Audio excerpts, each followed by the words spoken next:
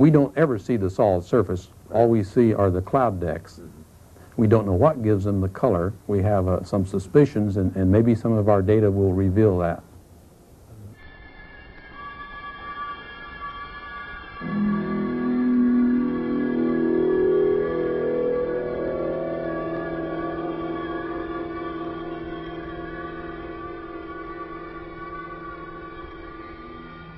Earth is still special.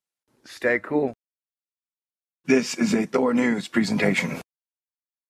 Hit the button, baby. Well, this is space. There's space all over the place. Hell yeah! We're flying now! This is a Thor News presentation. Thor News presents...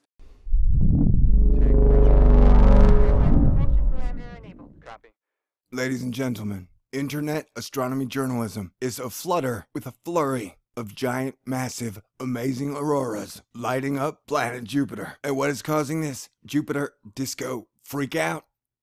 You might ask. Solar storms coming from our sun. Now wait, you might be saying, how is that possible? In every single science article I ever read, it says solar activity is very, very, very, very, very, very low. We're not even sure the sun is still on.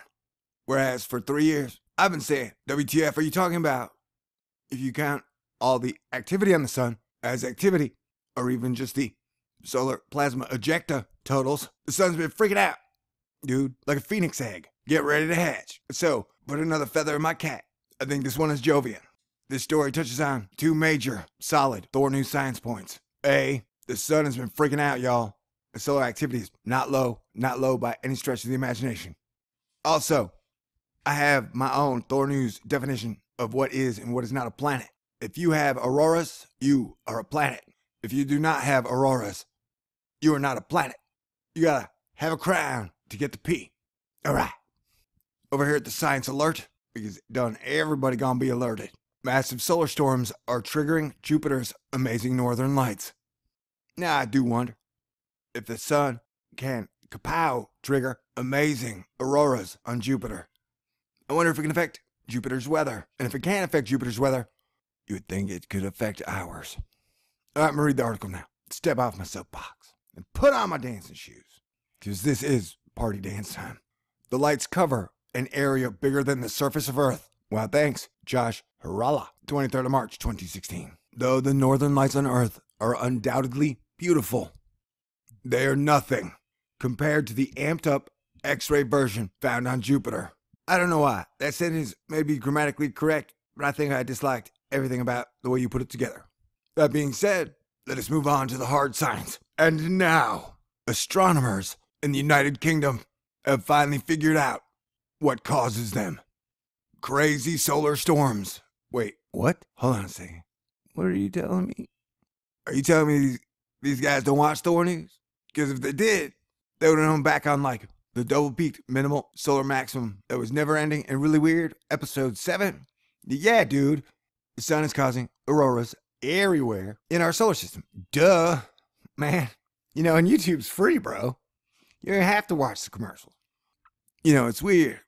It's like for some reason, science no longer wants to talk about how the sun has major effects over not only Earth, but all the planets in the solar system. And if the sun were changing, then the climates on the planets would probably also change. And face it, change is the only constant in the universe. Or one of them. I don't know. I haven't been all over the universe yet. I'm trying though. Trying real hard. Are you serious though? Like, I want to quit this story right now. Because what else? Like, shit. Really? Like, how can you be a professional scientist and not know that the sun causes auroras? I was just pointing out to my beautiful, lovely, talented, and smart girlfriend, Sage, the other day. Hey, if you check out NASA's Ahead HI-1 camera, you can see the sun lighting up Jupiter with a heavy spotlight of plasma. Apparently, it's lighting up Jupiter like a candle. So that is cool. Maybe those UK scientists should watch Thor News a little more. Because we need better science faster, bitches. Oh, I'm sorry to call you a bitch. First, for the uninitiated. Wait a second. This is about Jupiter, not Saturn. We don't need no initiation. A ritual? Bitch. I'm sorry to call you a bitch. Let's talk about what creates the Aurora Borealis. Your mom.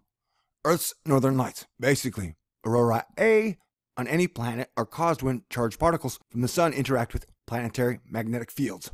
Or different colors are produced by different ions. On Earth, this means aurora A are best seen from the northern hemisphere in areas like Siberia, Iceland, Alaska, and Canada. Top of the planet, man. If you're near the top of the planet, you can see them. While we look up in wonder at the spectacle in the night sky, science pisses down on us with the exact information of what causes these things.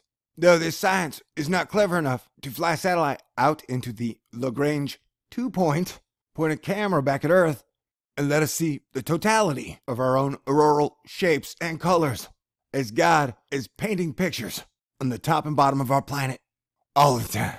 It's like governments and science just want people to see the messages from God for some reason, or aliens, or the universe, whatever, or magnetic, super happy, horny protons, whatever you want to think. Wouldn't it be cool if we had a satellite way out there that could watch our planet, watch it 24/7 satellite, 4K?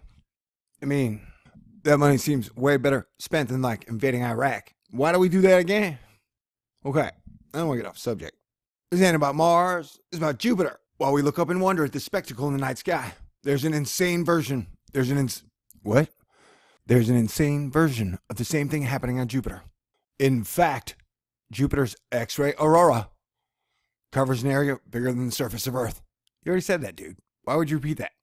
We've known about Jupiter's version of the northern lights for a long time now, but researchers from the University College London report the first to witness how it changes when a solar storm moves in. What? But researchers from University College London report being the first to witness how it changes when a solar storm moves in.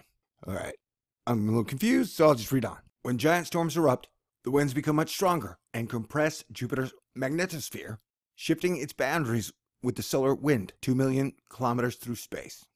The study found that this interaction at the boundary triggers the high-energy X-rays in Jupiter's northern lights. Wait, so what are you saying? That when the solar wind squishes Jupiter's magnetosphere, this causes them to light up? Fascinating. The sun's shooting plasma into Jupiter, dude. I don't know if you're saying the same thing I am, but that's what's happening. So it's like our auroras have been freaking out.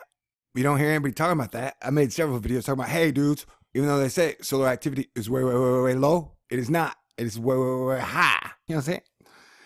And I can prove it because our auroras have been freaking out. Great. When I said science journalists went into a tizzy over the story together collectively like they had a hive mind, I meant it. Look at this. Universe Today. Solar storms ignite aurora on Jupiter 15 hours ago. Science Daily. Solar storm trigger Jupiter's northern lights. Popular Science. 19 hours ago. Solar storms cause huge auroras on Jupiter. Jupiter dazzles with northern lights after solar storms. RT. Solarsystem.nasa.gov. Solar storms ignite X-ray northern lights on Jupiter. It's crazy.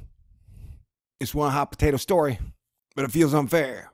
It feels like I am bogarting the science. And it's such a giant story. It's almost as big as Jupiter. Jupiter's giant. Did you know that? It's true. But I'm proud of NASA for admitting that the sun affects planets. Real proud of you, bro.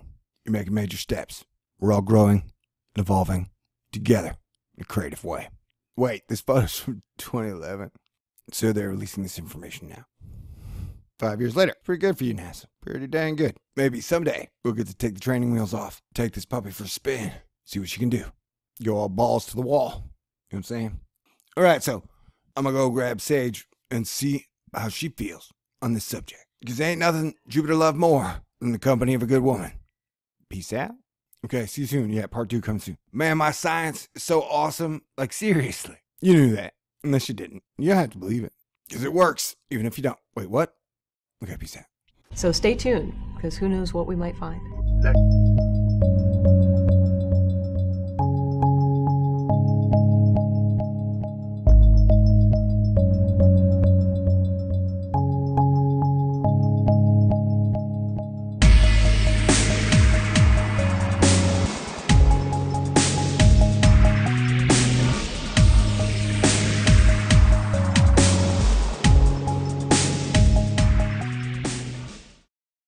Hit the button, baby. Stay cool. This is a Thor News presentation. Thor News presents Party Dance Time.